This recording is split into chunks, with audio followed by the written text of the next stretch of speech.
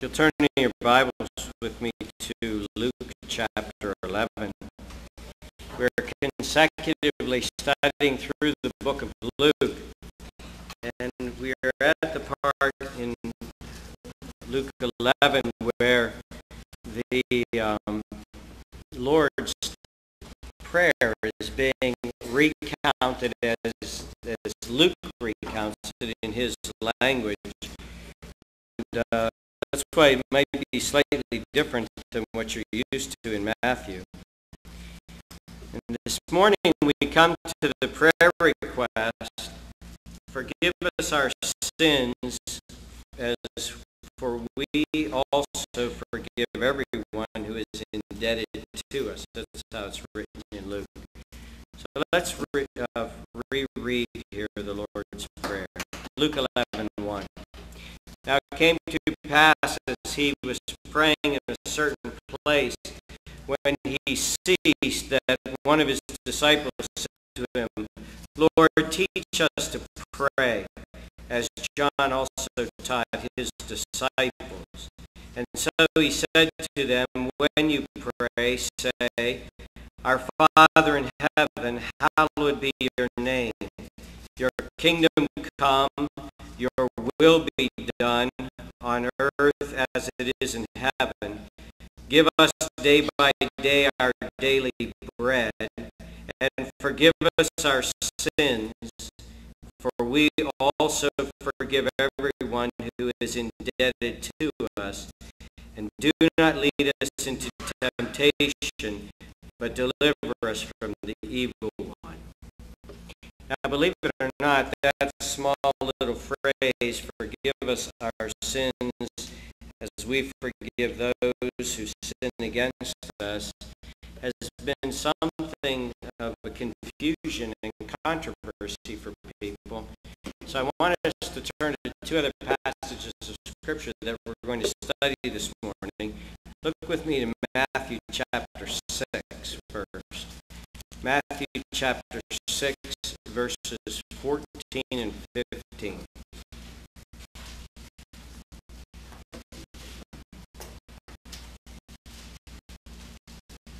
Matthew 6, 14 and 15. It says, "For if you forgive men their trespasses, your heavenly Father will also forgive you. But if you do not forgive men their trespasses, neither will your Father forgive your trespasses." Now flip to Matthew chapter 18 and verse 21. Matthew 18, 21.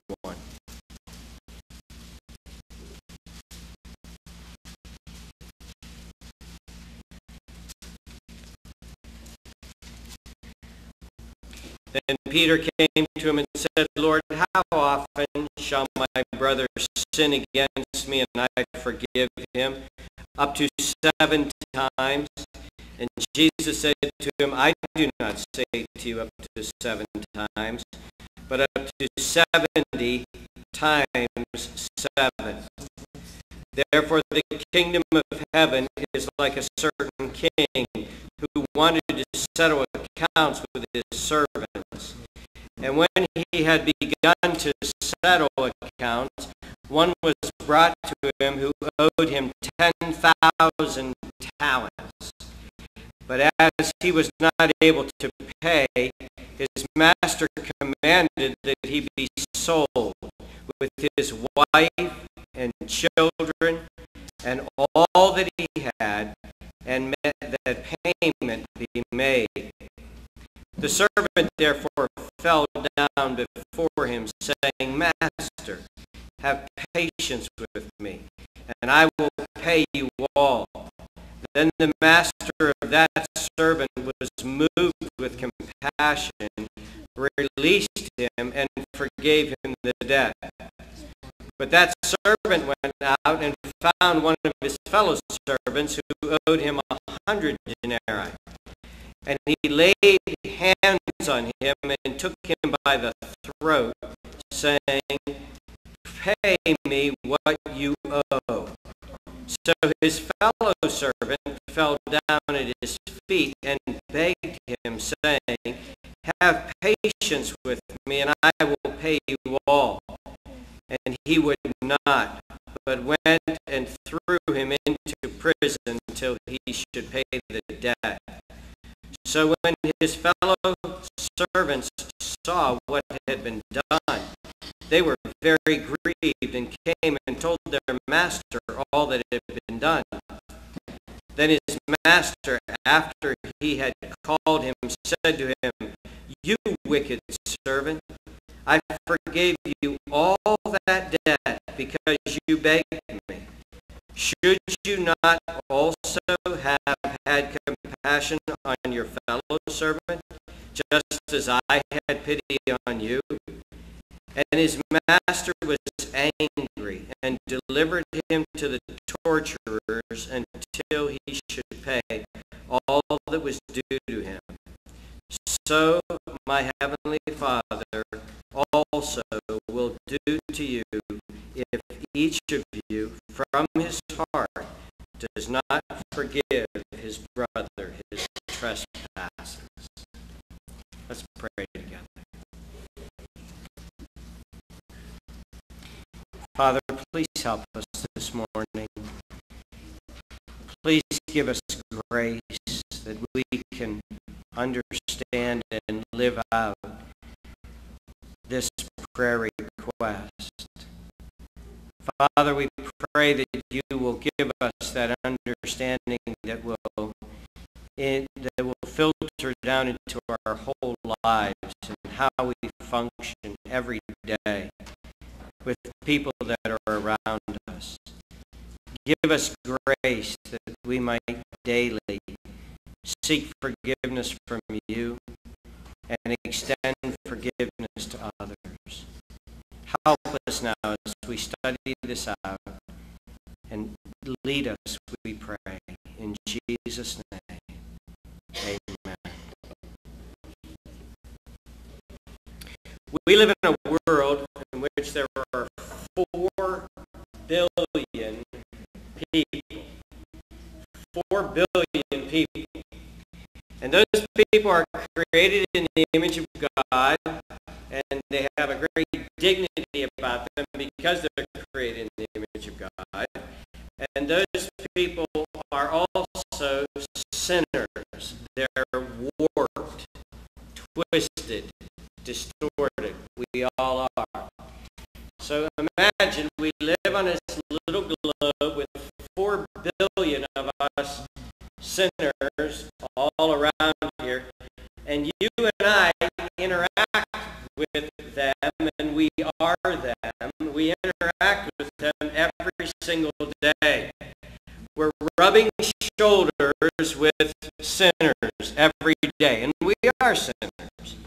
We rub shoulders with them at home, at work, on the street, when we're driving. We meet and see hundreds of them throughout the week as it goes by. And inevitably, with all of these sinners on this tightly packed into this little globe, inevitably we're going to sin against each other. We're going to hurt one another. We're going to say things that are wrong and that scar. We're going to do things that are wrong. We're going to offend, belittle, rip off, abuse, and we're going to have all of that happen to us.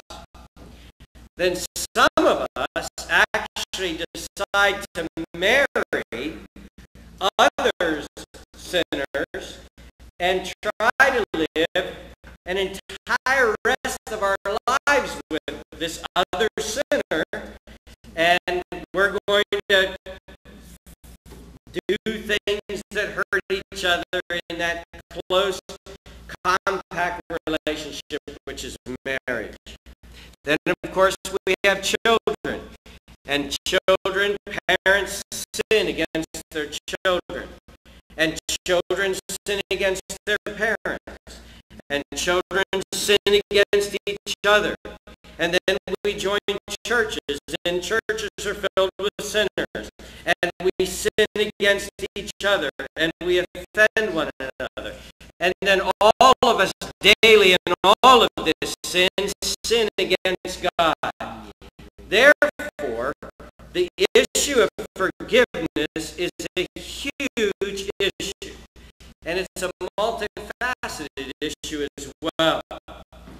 If you and I do not get forgiveness from God, for instance, this is how huge the issue is.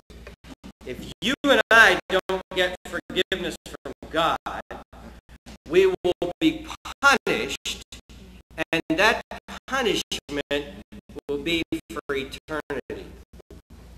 But secondly, if we do not forgive our fellow human beings, we will not only be miserable, but there will be serious repercussions from God if we don't forgive our fellow human beings. Now, Jesus has taught us to pray a daily prayer about forgiveness. A little simple prayer. You've probably memorized it like this. Forgive us our debts or our trespasses as we forgive those who trespass against us, or as we forgive our debtors. Jesus has taught us to pray this prayer every single day. Now, this little prayer has confused a lot of people, and actually, believe it or not, it's very controversial. And that's what we want to do this morning. We want to just study the controversies that are around this morning, and then this evening we're going to take up a sort of extended application on the various dynamics of forgiveness. But let's begin with the first half of this prayer request. Forgive us this day. Forgive us for our trespasses, or forgive us our debts. Now, why would that be controversial?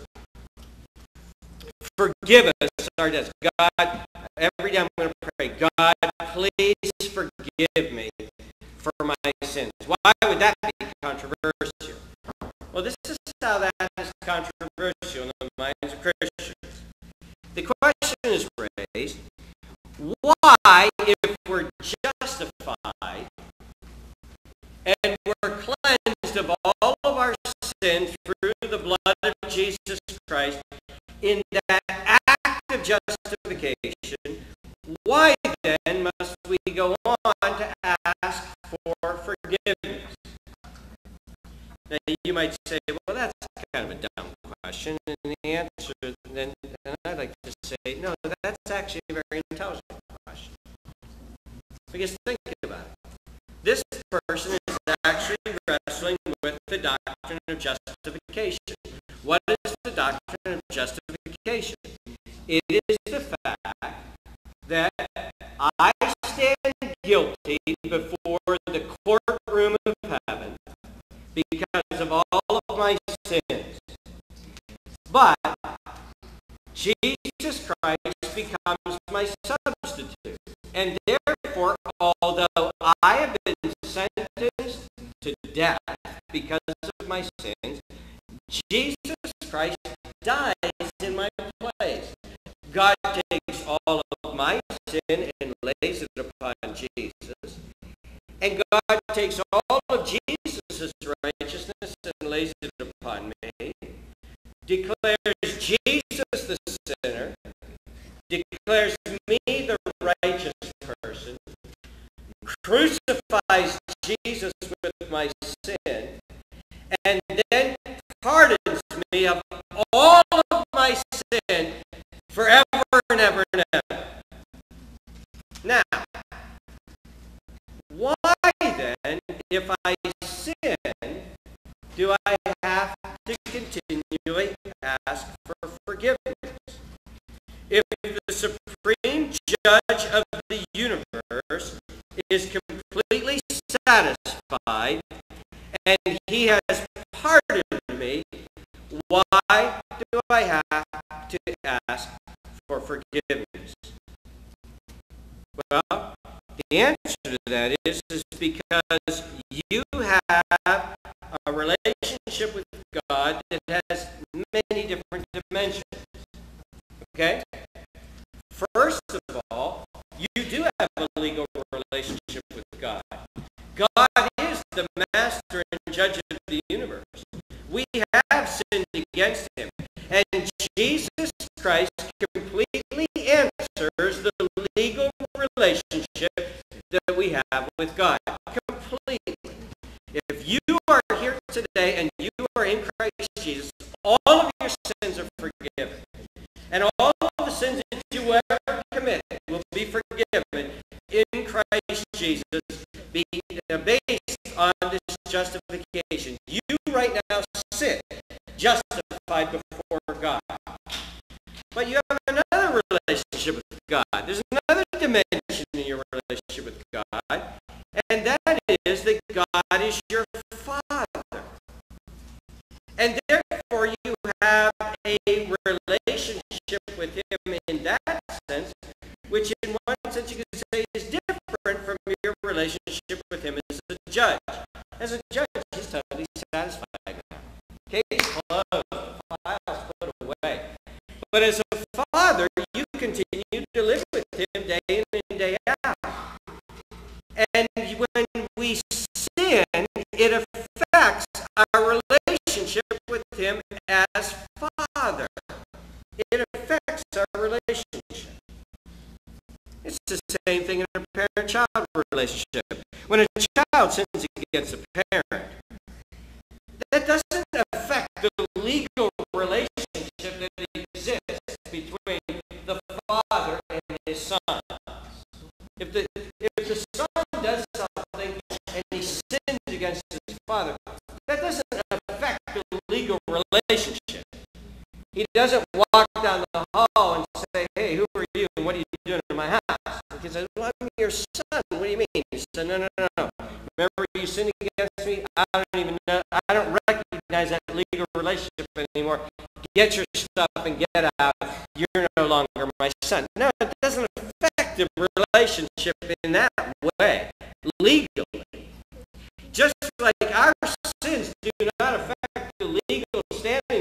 have in our justification.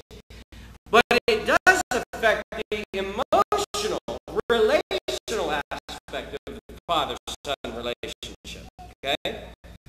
He may still legally be his son, and the father may even recognize that. But the father may be upset, or he may be hurt, or there may be a brokenness in that relationship. And how will that brokenness be repaired?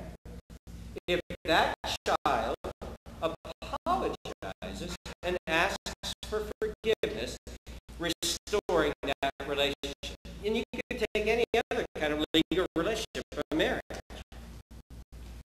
When a husband does something mean to his wife, that doesn't end the marriage.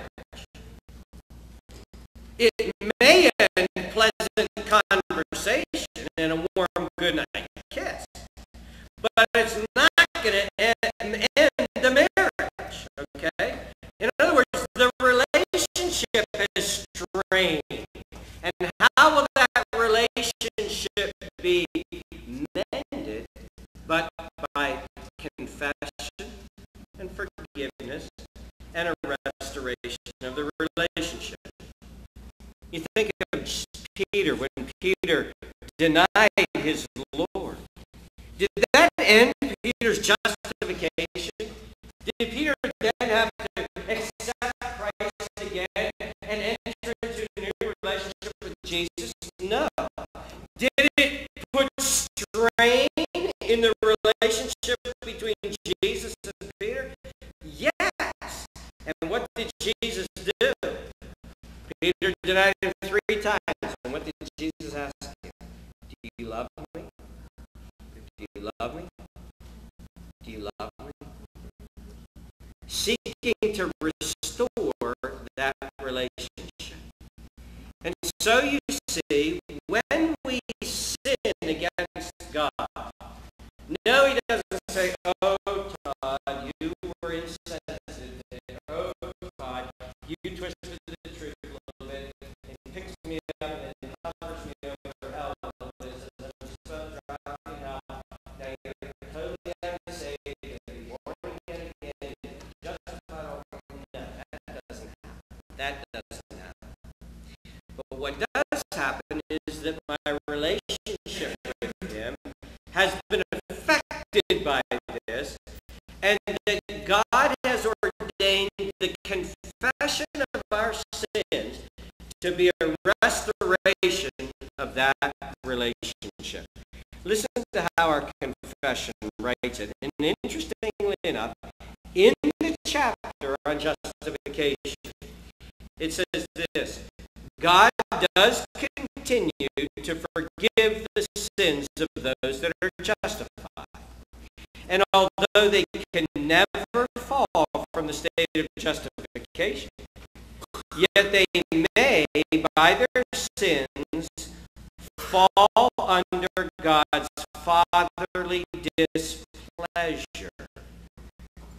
And in that condition, they have not usually the light of his countenance restored to them until they humble themselves, confess their sins, beg pardon, and renew their faith and repentance. And so, friends, we are commanded in Scripture, and Jesus is teaching us daily, confess your sins before God. Confess them specifically. Confess what you have done and say, God, this has affected my relationship with you, and I don't want anything to affect my relationship with you. I confess this sin before you. I ask you to please forgive me. Forgive us our debts. Daily pray, Jesus said, forgive us our debts. And then is the rich promise that we're given in such passages as 1 John 1:9. If we confess our sin, he is faithful and just to forgive us our sin and to cleanse us from all unrighteousness. And so, God, on the basis of that promise, I believe that you have forgiven me, and our our relationship is once again restored. We're going to talk a little bit more about that tonight. But let's go on to the next controversy. Forgive us our debts as we forgive our debtors. Forgive us our trespasses as we forgive those who trespass against us. Now, this is actually much more controversial because some people think that this sounds like legalism. It sounds like work. Now, when I went back in 1974, which is ancient history for some of you, when I showed up at Philadelphia College of Bible, I sat down to take a class in Matthew. And I didn't realize I was so unaware of theological issues that were out there. I just loved the Bible, loved the Lord. He had saved me out of some wretched sin, and I just loved him, and I wanted to know the Bible. Well, I sat down in this class, and I didn't know what dispensationalism was, and I didn't know what premillennialism was. I didn't know any of that stuff. But what happened was the guy was teaching through the book of Matthew, and when he got to the Lord's Prayer, and he got to this, he said, this is why the Lord's Prayer is not a Christian prayer. This prayer is not to be prayed by Christians. And I looked at him, and I knew enough Bible to know he's dead wrong. Oh no, this prayer, see, this is legalism. This is legalism. This might be a prayer that they could have prayed back in the legalistic dispensation after Moses. And this is a kingdom prayer that will be prayed in the millennial kingdom which is to come. But this is not a prayer for Christians. And that's when I realized dispensationalism, premillennialism was all wrong. There is no millennial kingdom to come where there's going to be a totally different standard by which we're going to work. In fact, my head was quickly spinning. I thought, never, ever, ever has God treated us this way.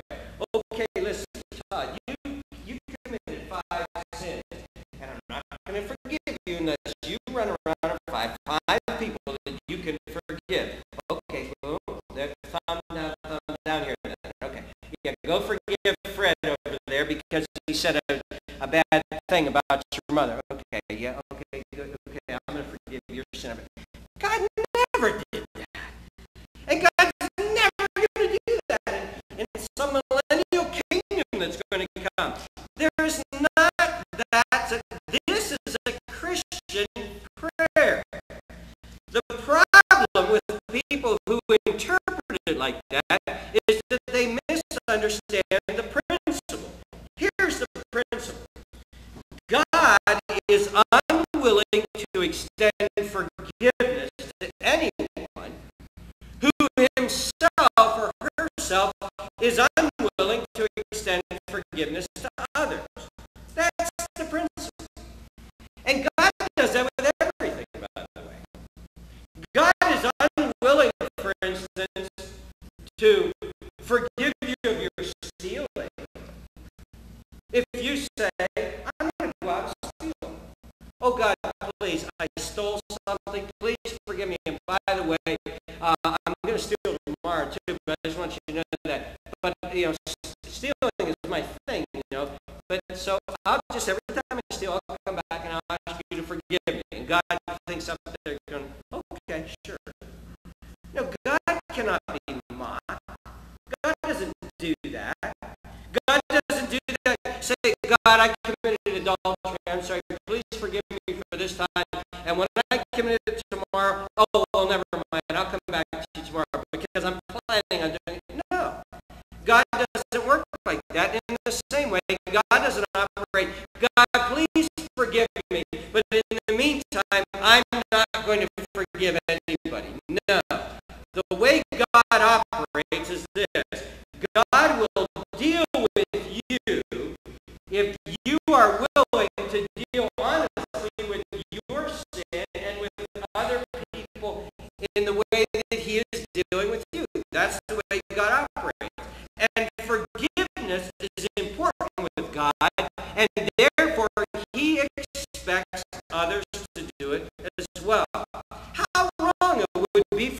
God to operate any other way. Think of a parent. You parents, many times you've done this. You've given your child something. Maybe you've given your child a bag of M&Ms. Okay, he's got this whole bag of M&Ms. And you say, here, little son, or daughter, here's this bag of M&Ms. I did this because I'm such a nice parent. Here, I bought this for you. You give the kids some M&Ms. And he walks down into the living room, and there's all of his other brothers. Says, hey, give me some, give me some. He says, no, these are my M&Ms. And you say, no, wait a minute. I gave those to you out of the graciousness of my heart. Now you should then go and share with your brothers and sisters. No parent says, good boy, way to go, man, and I'll give you some more, because the way this thing works is I'm gracious to you, and you be stingy and selfish with anybody else. Well, the same thing, God doesn't function with us in that way. God's not going to encourage sin. God's not going to say, okay, I'll keep forgiving you, but you can maintain your bitterness toward other people. I'll forgive you, but you be vengeful. I'll forgive you, but it's okay if you be mean-spirited to other people. I'll forgive you, but it's okay if you keep accounts. You get ready to do payback. You hate people. You hold grudges. You be resentful and hold mouth. No, I'll forgive you, God says. I'll just keep freely giving you. But don't feel any compulsion to give to other people. God doesn't work that way. That would be wrong. And that's why Jesus makes the bold assertion in Matthew 6 that we read. For if you forgive men their trespasses, your heavenly Father will also forgive you. But if you do not forgive men their trespasses, neither will your Father forgive your trespasses. This is not legal merit. This is just simply what is right, what is righteous, what is good, and what is the just thing. And what God does is this. God pours out his grace upon us, forgives us, expecting that that's to have a huge impact on us, and then we turn to our fellow human beings, and then we extend forgiveness to them. If you're driving down the road, talking in the car, having a good conversation, talking back and forth, and your car hits a mosquito,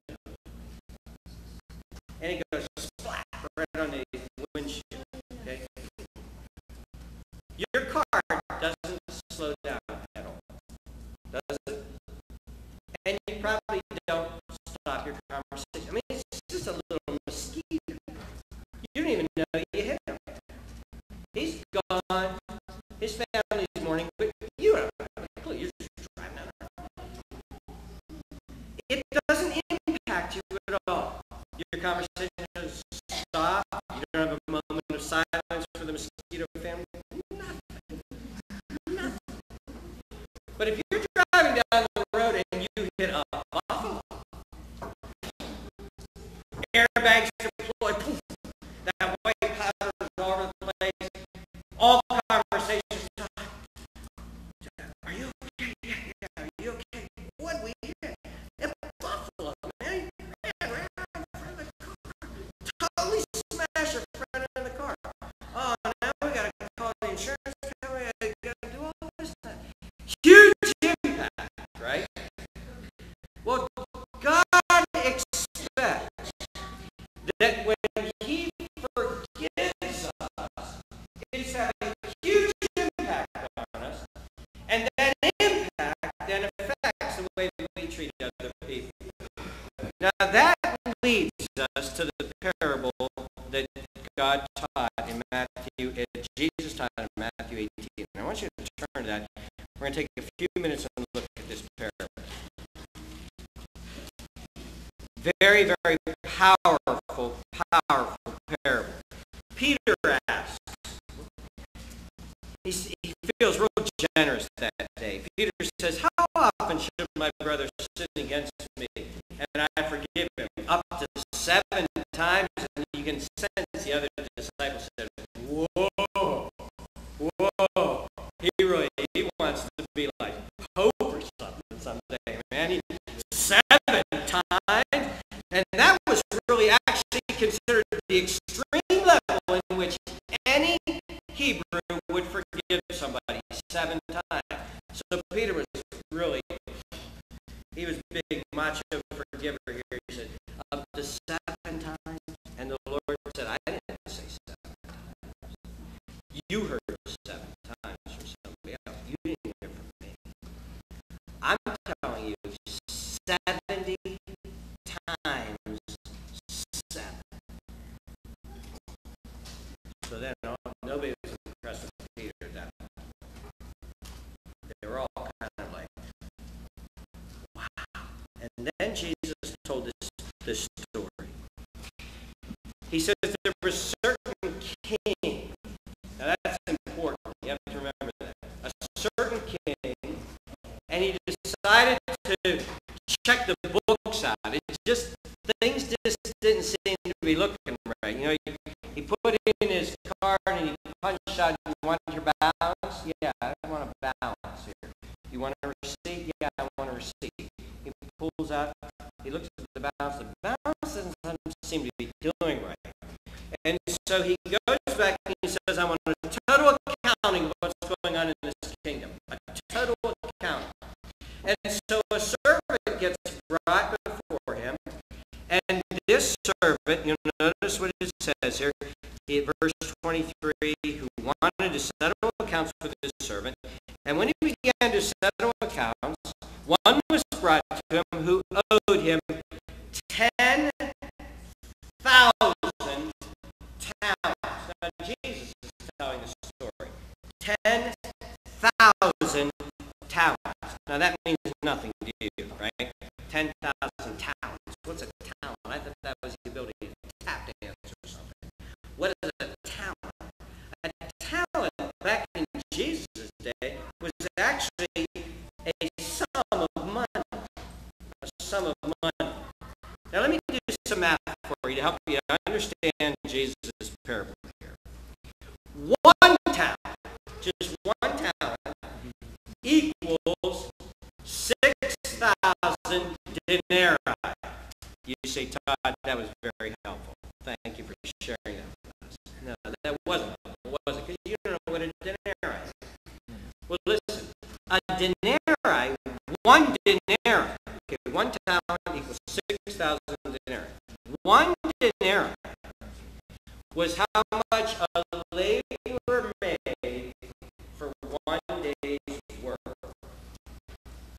Now, back then, it was usually 12 hours. We know from another parable that Jesus told. A denarii was what 1 labor made for 1 day's work. Now, let's figure out how much this guy owed just in terms of hours to work to pay him back. If 1 talent is 6,000 denarii, 1 denarii is how much it takes you to work 1 day. To pay back 1 talent at 6 days a week, the guy would have to work 1,000 weeks, which is 19.2 years. Now, in order to pay back 10,000 talents, which is what he owes, he is going to have to work 192,000 years to pay off his debt. Okay? You get the idea? Jesus has said this is an unbelievably high figure.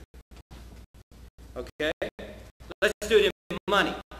Let's just go real easy. Let's say a denarii is $80, $10 an hour, $80. Okay, and denarii then being $80, 6,000 of those, or 1 talent, is $480,000. But this guy doesn't owe 1 talent, does he? He doesn't owe $480,000. He owes 10,000 talents, which is $4,800,000,000. You say, how in the world could a guy get in debt for $4,800,000,000? We have to realize he was working for a king, and this guy was sort of like the secretary of the treasury or something like that. He was using government money, and he messed up that much. And all of a sudden they came to his department and they said, lo and behold, your department is $4,800,000. I hope this doesn't offend anybody, but you'd think this guy works for gun registry or something like that, huh? He's like, where's the money? Like, where's the money out there? It's gone. And that's what this guy did.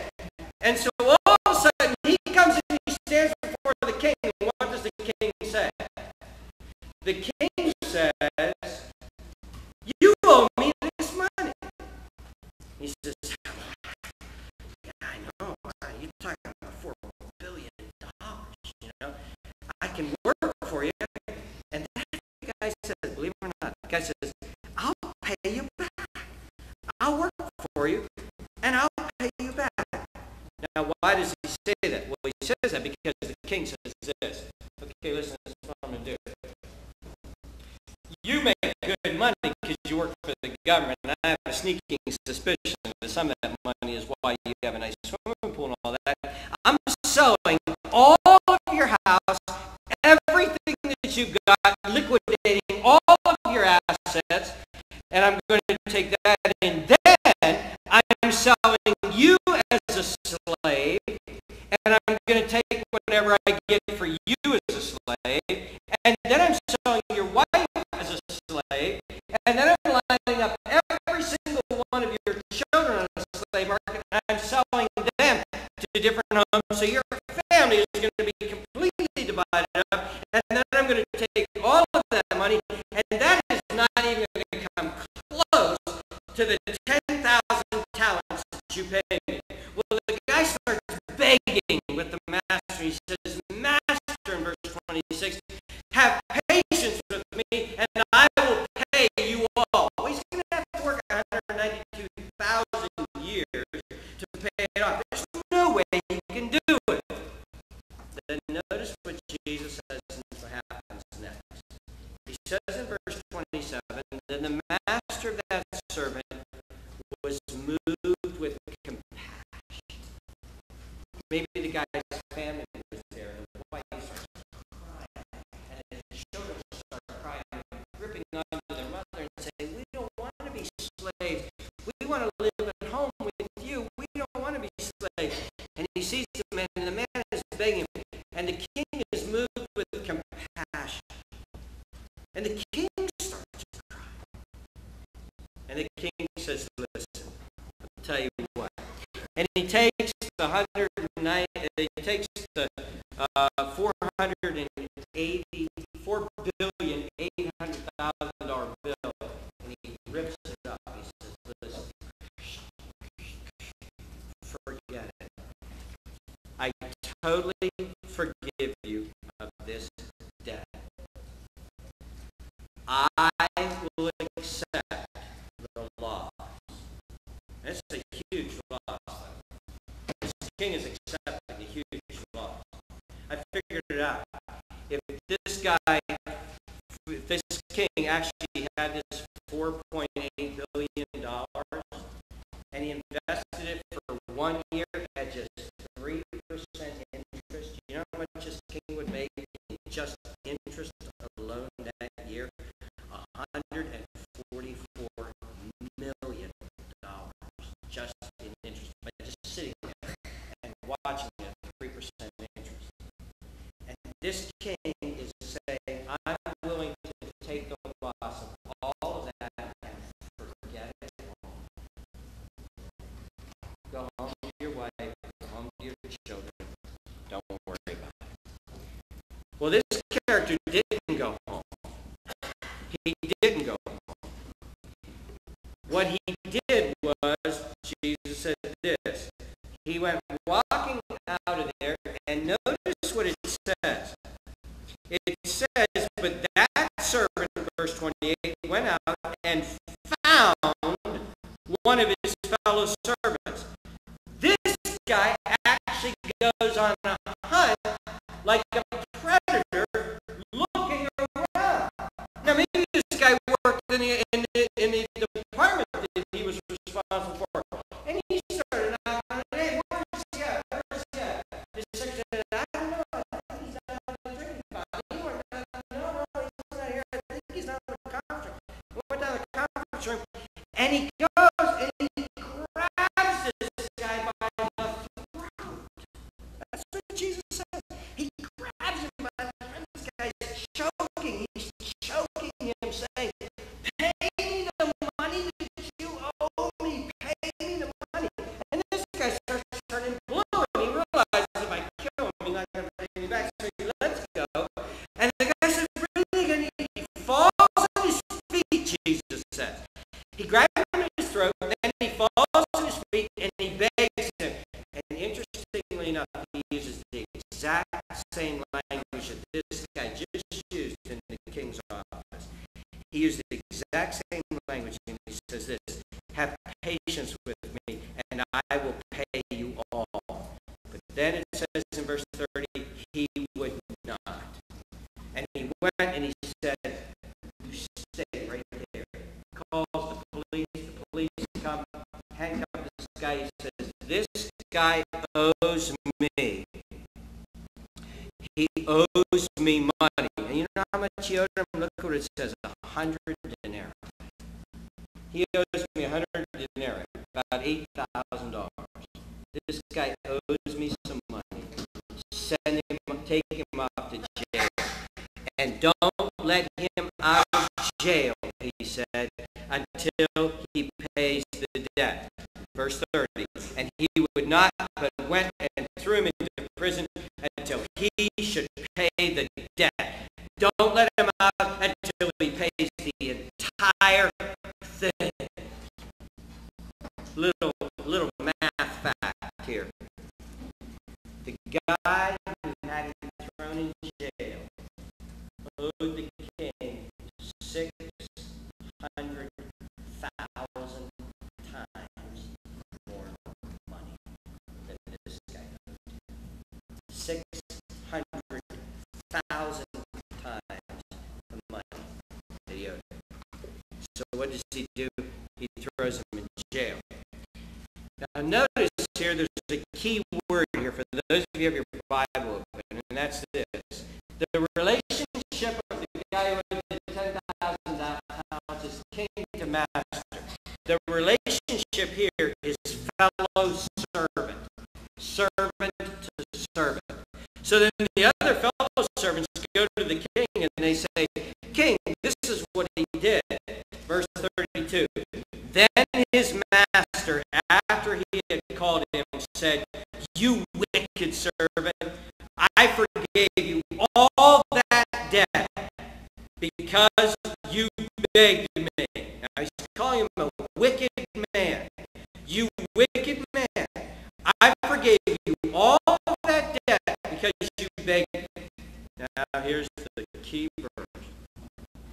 Should you not also have had compassion on your fellow servant, just as I had pity on you?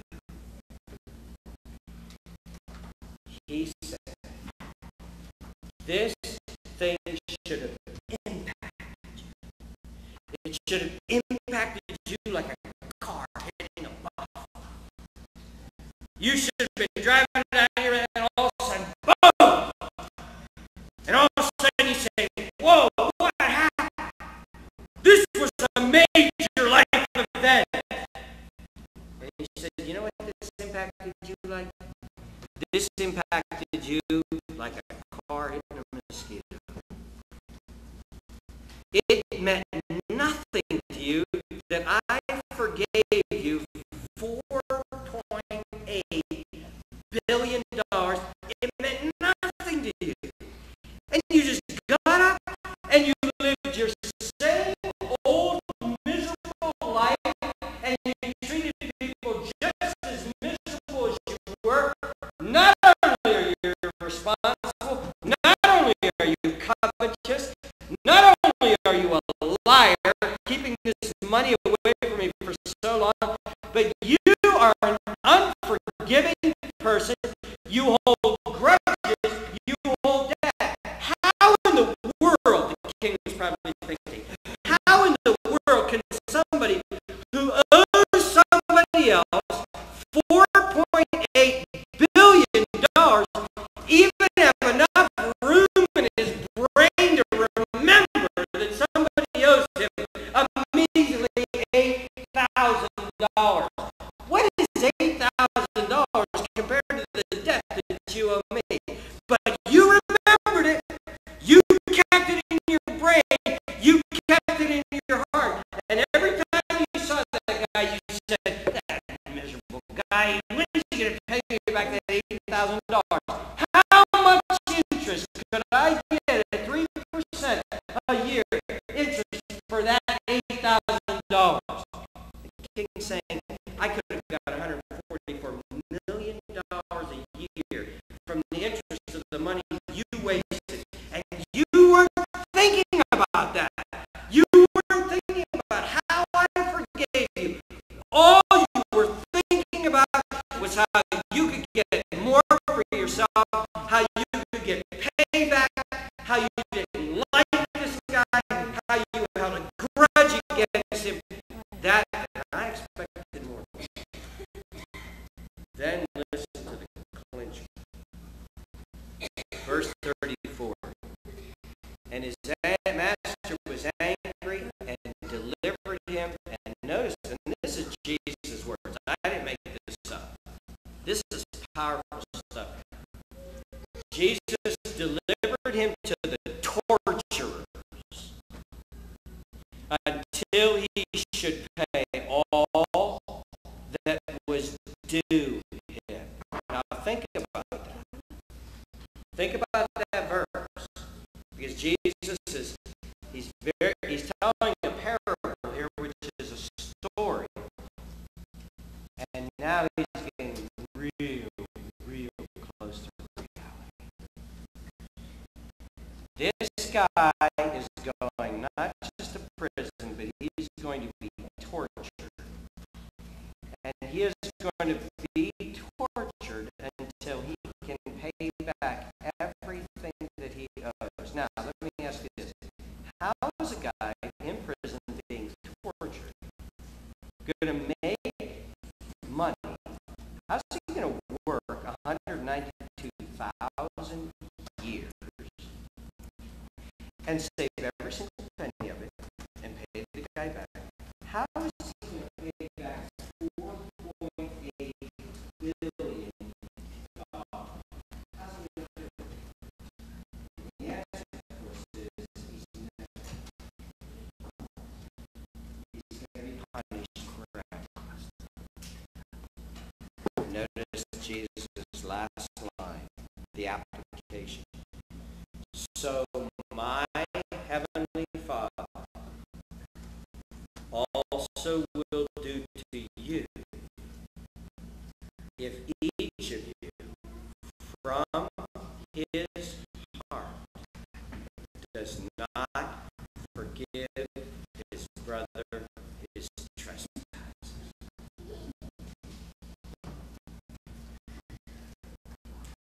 God expects you and I, if we know anything of his grace, to be incredibly forgiving.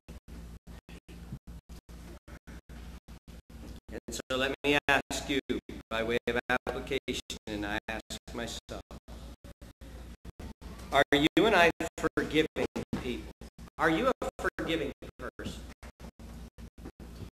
Is that part of your nature? Are you forgiving? Are you the kind of person who forgives easily and from the heart? You let things go. You give people slack. What happens when somebody cuts you off when you're driving? I saw some lights turn in.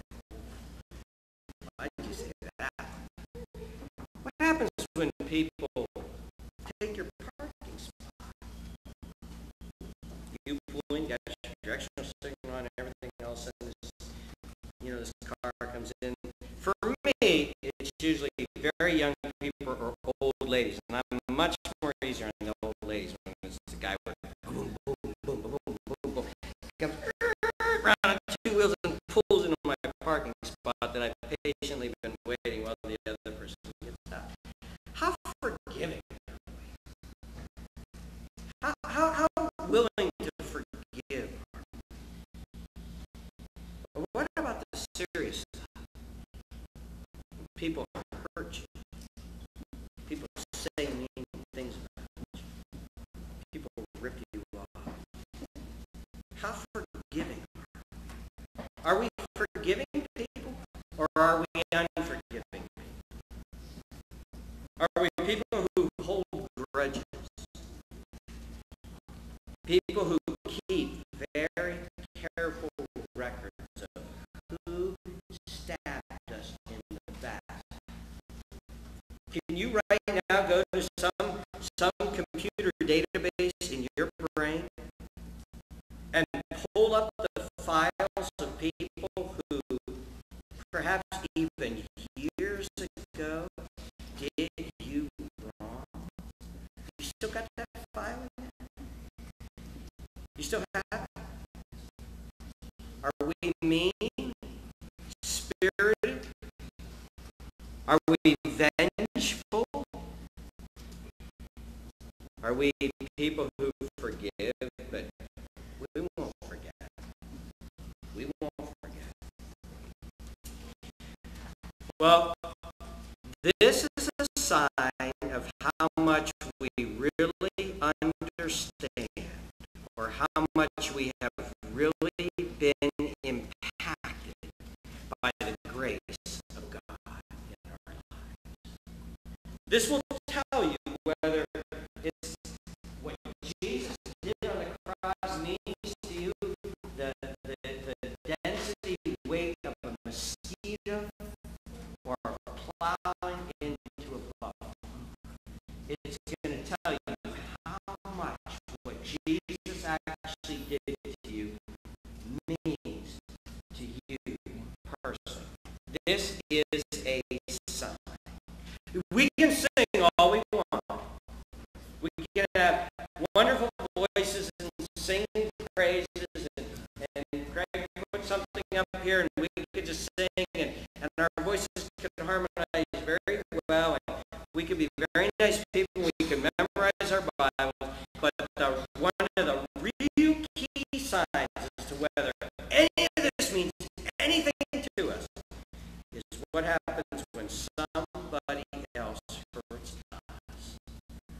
Whether we are able to forgive them or not. Whether our hearts are willing to open up or not. And the reason why this is such a key issue for us is because it tells us how much we value what has been done. See what this guy was supposed to do? He was supposed to walk out of the king's throne room, hug his wife, hug his children, and say, "Oh, kids, I've been such a terrible father and such a terrible husband, and I've ripped, I ripped some of this money off, and I'm going to repent and be different. And I was so consumed about money, and I'm going to be a different person now. I'm just so thankful that I've been forgiven." and the guy comes walking down the hallway. So he's walking with his family. The guy comes walking down the hallway, owes him $8,000. Well, he knows this guy's a miserable old coot. So as soon as he sees him, he dodges behind the water cooler. And the guy walks up to him and taps him. Remember that $8,000 saved? Forget it, man. It's just money. Why should we let money come between us? Forget it. No, I'll pay you back. No, you don't have to pay me back. Forget it. You're a hard-working guy. You got other bills. Just forget it. I totally forgive you. Hey, let's have lunch next week. God, I can't believe this guy. He's a totally different person. He was supposed to be a totally different person. He was forgiven of all of that debt. You and I are supposed to be different people because we have experienced the forgiveness of all of our sins. All of them. Billions of them. Billions and billions of them. 10,000 talents of sin. We have been forgiven. So when somebody comes up and sins a couple $100 out of us, we are supposed to be willing to say, what's that in light of what God has done? Now I know that forgiveness raises a lot of issues. I was talking with Paul this week. I said, it's amazing. He said, so what have you been studying? I said, forgiveness. He says, oh, yeah. Well, I said, you know what, Paul? Forgiveness is an amazingly complex issue.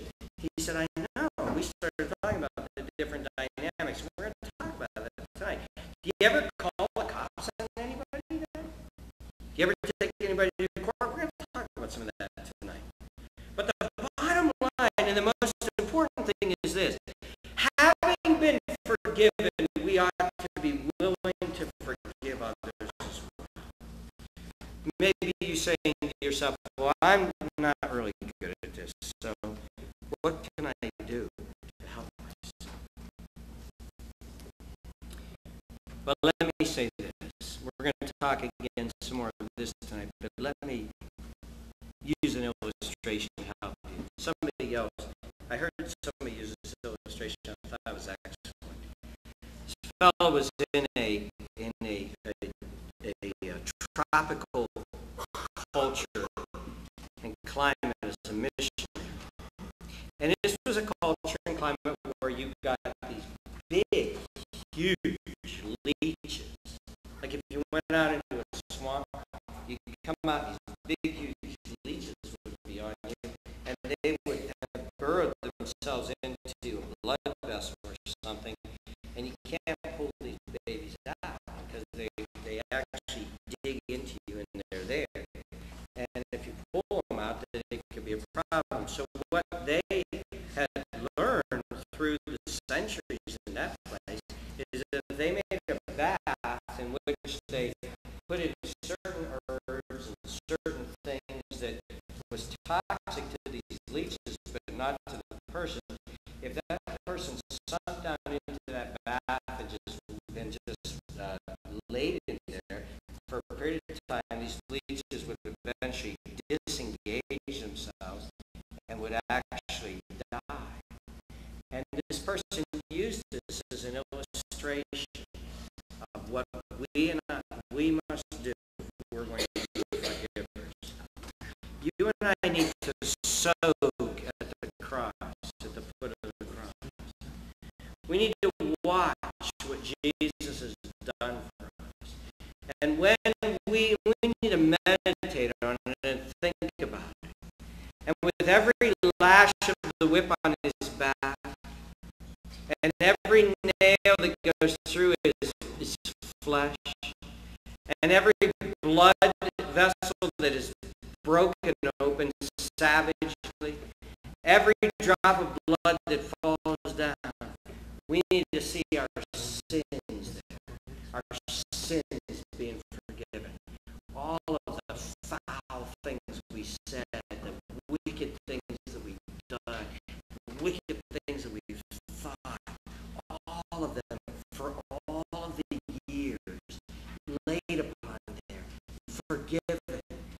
cleansed. Jesus getting nothing for it, but giving everything for it. This king, when that man left, this king was what? He was compassionate, and he was $4.8 billion poor. Jesus hanging on the cross, what did he get for it? Nothing. He just gave to me and gave. He took my debt. I sin. He gets beaten. I sin. He gets nailed. I'm selfish and mean-spirited. He gets tortured for it.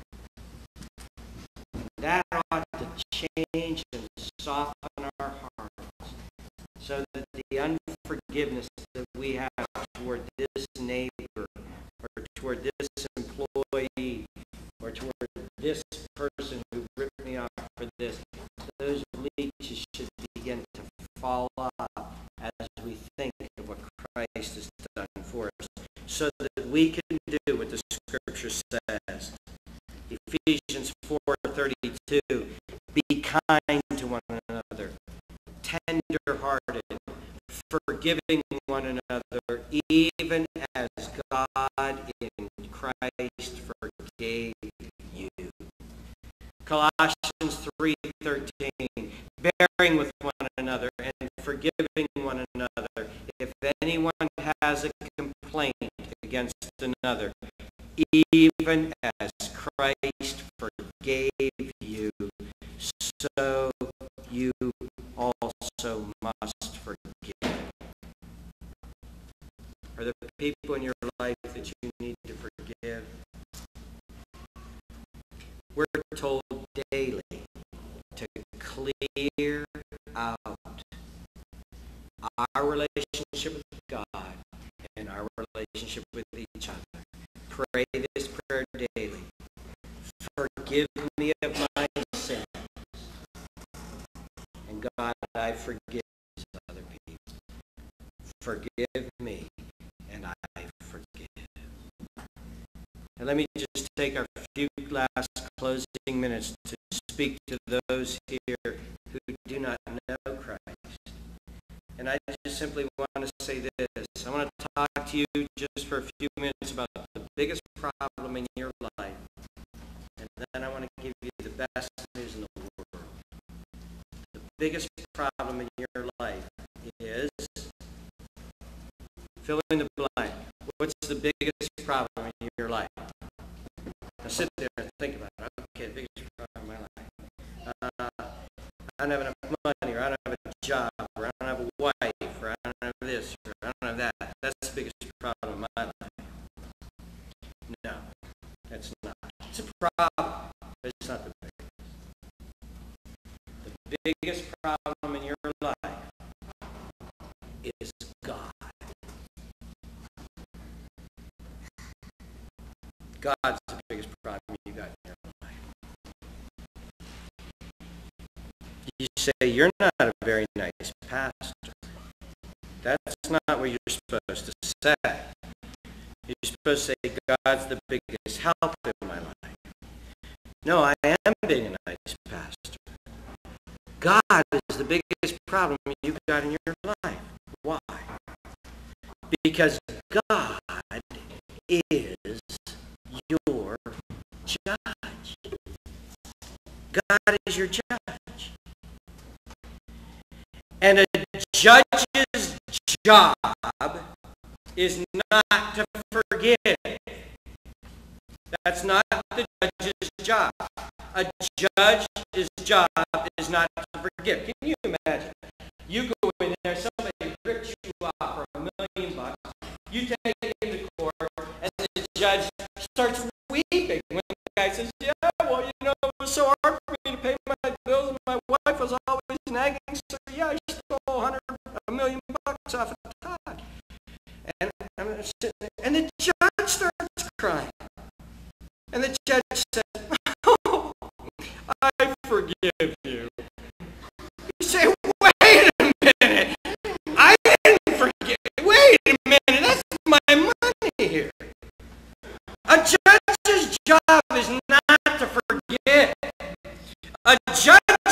is to uphold the law. A judge's job is to dispense justice. A judge's job is to see that the offender is punished. That's what a judge's job is. Now, I did a humorous one, but let's do one that isn't humorous. Imagine that somebody takes and kidnaps your little girl and murders her. And the judge standing there feels sorry for this guy because he was abused as a child. And he gets all compassionate about it. He says, hey, listen, you messed up once. Try not to do it again. He forgives you. You say, where is justice here? This is not your job. Your job is to bring justice to this case. God is our judge. And unbeliever, your biggest problem in life is God. Because God is judge.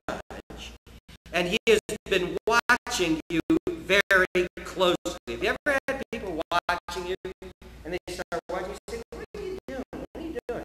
I'll have kids in my own family say, he's watching me. They don't like kids just looking at me. Go look away. Go somewhere else. Do this. Doesn't it drive you nuts when people are watching you? Did you ever be in a store and somebody's watching you? What's he doing watching me? Let's go down to aisle 7. I don't like you guys. Just stand there staring at me. Well, God is watching every single thing that you do all the time. All the time. He sees everything you do. He can actually look in your brain and see what you're thinking. He can look in your heart and see what your motives are. And God sees everything and he remembers everything. Why? Because God has infinite intelligence. Infinite. That means God is smarter than anything that you can even imagine. And God remembers, sees everything, and remembers everything with his infinite intelligence. He took the most powerful computers together and multiplied it billions of times. You're not even close. You got maybe one half a cell of God's brain. God knows so much. In fact, right now, I could ask God, how many hairs were on my head in June 29th, 1963? And God can give you the exact answer. If I said, God, how many specks of dust were laying on the dashboard of my car on July 7th, 1982 at 10:30 a.m., and God could give you the figure right now. Because God is infinite, and he remembers everything and sees everything. And as the judge, therefore, he doesn't need any witnesses. He knows everything. And secondly, as a judge, God is perfectly holy. He is pure goodness, pure righteousness. And therefore, he is totally committed to the standard of justice. And that is why God has a place called hell, which is a very ugly, terrible, desperate place where he places people forever and ever and ever, as Jesus told us, the torturers, and therefore they will suffer for their sins, paying off the penalty. He, as a judge, will show no mercy. He will do nothing that will be an affront to justice. He won't say, yes, I saw you do all that bad stuff, but you know what? I kind of feel bad for you, so I forgive you. He will not do that as a judge. That's the bad news. The biggest problem in the world that the unbeliever has is God. But here's a wonderful twist to that tale. The best news in the world is what God has done for us. What God has done for us. God is so faithful to justice. Listen to what he did. Same sinners who couldn't pay for their own sin, and who his justice demanded that they die for those sins. God, in his compassion, didn't say, I'll just brush him under the rug. No, that would be an affront to his justice.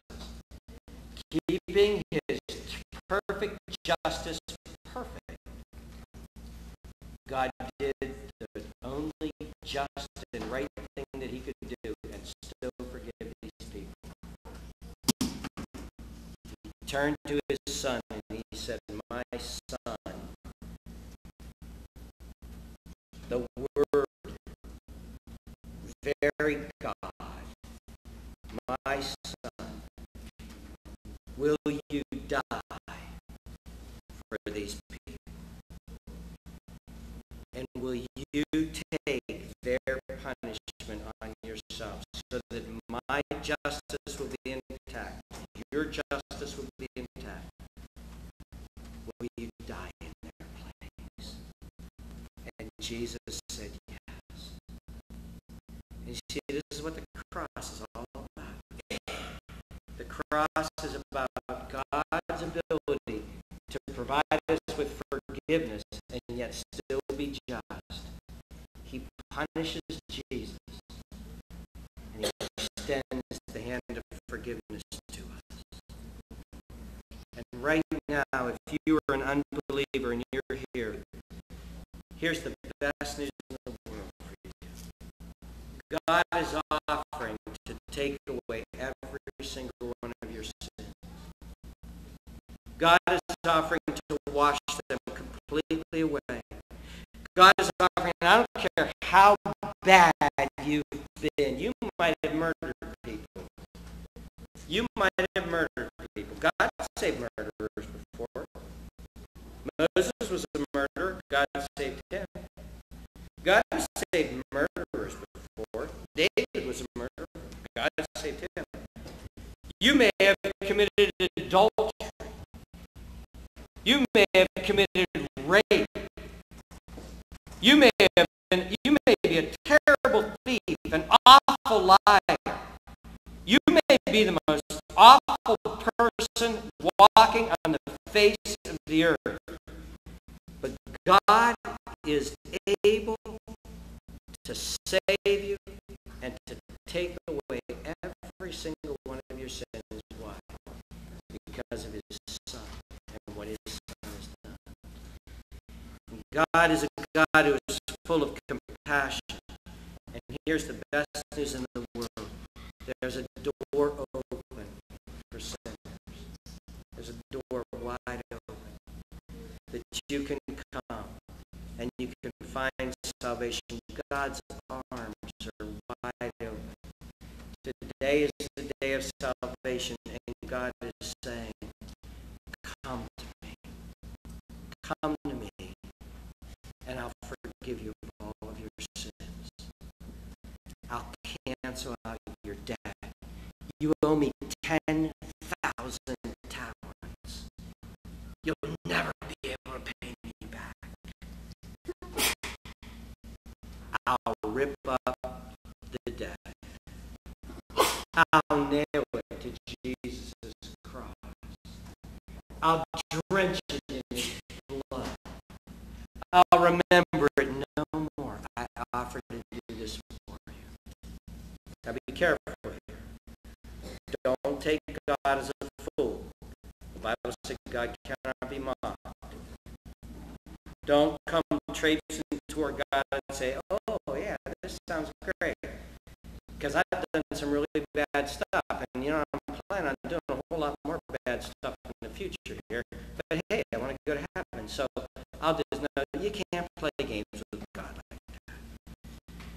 You have to say, God, listen, I want your free gift that you offer me. And I'm willing to repent. That's what it means. Put this stuff aside. And I'm willing to do things your way. Because I don't want to go to hell. I want you. I want salvation. And if you pray that from the heart to God, God's answer to you, no matter how wicked you are, God's answer to you will be this. Then come on. Come here. I'll make you my child. I'll forgive you. God won't say, oh no, wait a minute, you're really bad. You're really bad. No. He loves to save sinners. The worse, the better in one sense, because it gives him more glory of how gracious and kind he is. And he'll say, come on, I'll forgive you of all of your sins. I'll make heaven your home. I'll make sure you never go to hell. I'll give you happiness in this world and in the world to come. I'll make your life wonderful. That's the good news. That's the good news. And you know what you'll have? You know what will happen to you? If you're struggling with forgiveness, that'll make you a really good forgiver too. Because after you feel the warm embrace of God's love, it's pretty hard to grab somebody else around the neck. It's pretty hard. God will soften your heart and give you a heart of love. May God work in your life. May you come to him. May you take God seriously. May you find in him that he really is your all. Let's pray together.